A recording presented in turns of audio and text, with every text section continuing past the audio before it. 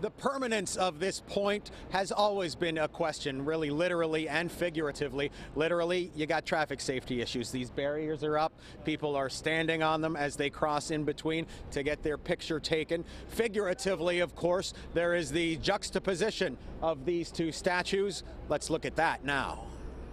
You have to get to the end of Broadway in Lower Manhattan fairly early in the morning to capture this scene, just the statues. This is the image making news this Thursday from the New York Stock Exchange. A tweet welcoming the newest member of the NYSE community to the corner of Wall and Broad Streets.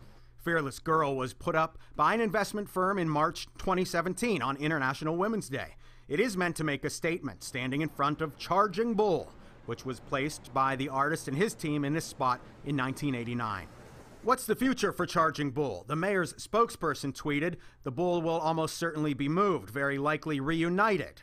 But it's tricky, and some things need to be sorted out." As anyone who's ever relocated a 7,000-pound bronze bull knows what I mean.